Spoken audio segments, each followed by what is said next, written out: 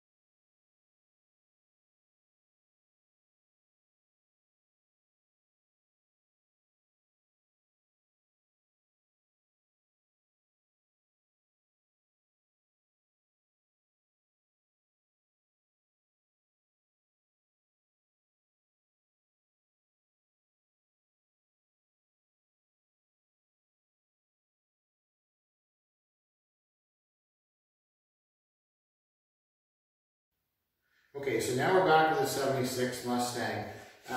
You saw where we had the bumpers off, the hood, the rear hatch, the louver, the doors. All of the body work was done, and then everything inside of the car was painted. So we've got base coat, clear coat finish done on the door openings, the rear hatch openings, inside and around the engine bay area, the bottom of the hatch, the bottom of the hood, and obviously the back side of the doors. And then everybody reassembled the car, adjusted, put new hinge, door hinge and bushing, pin and bushing kit, in the doors and adjusted them.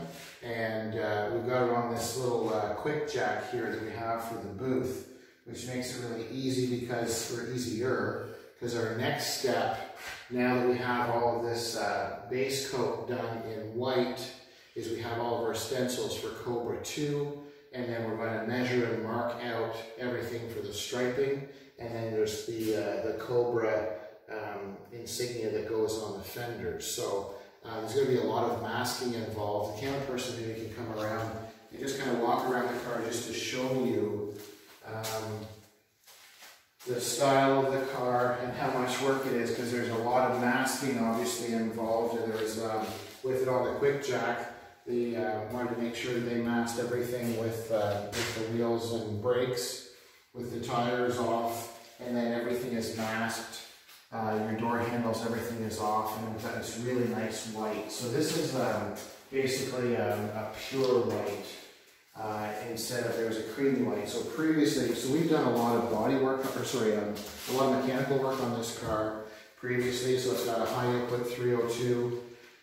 We've tweaked it quite a bit. It has a Edelbrock fuel injection system, so you do a lot of mechanical work. But the body and the paint was done quite a few years ago, and the product that they used back then compared to what's available now is quite different. There's quite an enhancement. So we were able to remove all the flaking paint and a lot of the questionable body work that was done with body filler, and we've got all the body work done now. So the next step, as I mentioned, what we'll do is we'll use this neat little quick jack. We'll raise the car up a little bit higher, and then what we'll do is we'll start laying out all of our stenciling for Cobra II. It goes down the doors above the rocker panels, and then once we do that, stencil it all in, then we'll be measuring mark and we'll lower the car back down, and then we'll do all of our measuring and masking for the blue stripe. So this is going to be similar to the look of the car in the television show Charlie's Angels. It's the blue striping against the white car. So what we'll do is in the next video, we'll share with you with it all painted. So once we get all the blue masked out and sprayed and clear coated, we'll show you what it looks like before we put the wheels and everything back on.